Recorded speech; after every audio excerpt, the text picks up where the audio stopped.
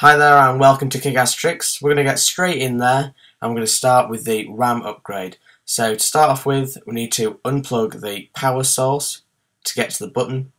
This will make sure there's no power in the machine at that time as well.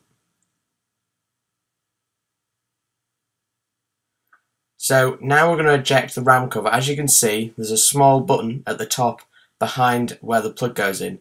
You can use something like a micro USB power to get it in because your finger can't quite unplug it.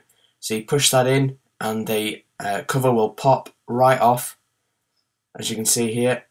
So just take the cover off,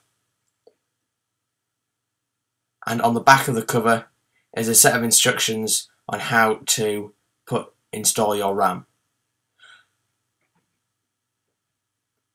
So now we're going to move on to injecting the RAM. As you can see, there's two prongs at either side of the RAM, and this you push them out, which then ejects the bay where the RAM sit down, as you can see. Now the RAM sits horizontally inside the bay.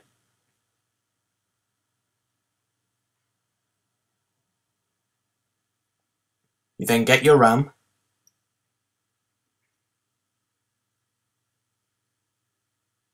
and insert it into one of the three remaining, or however remaining, bays you've got tightly and firmly inside.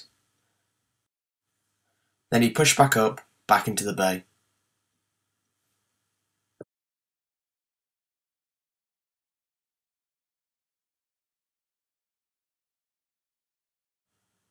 Then you just replace the RAM cover back into its place.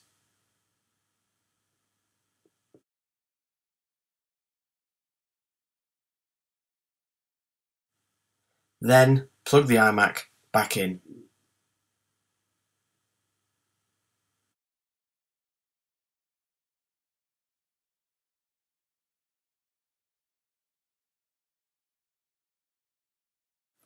Now go to About This Mac, and then in the options you can see how much RAM is installed under the memory section.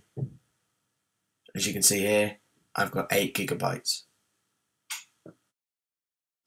If the RAM hasn't been installed properly, you may only get some of the RAM that you've installed, or you may get a blue screen on startup. If so, then go back and just push the RAM back into its slot.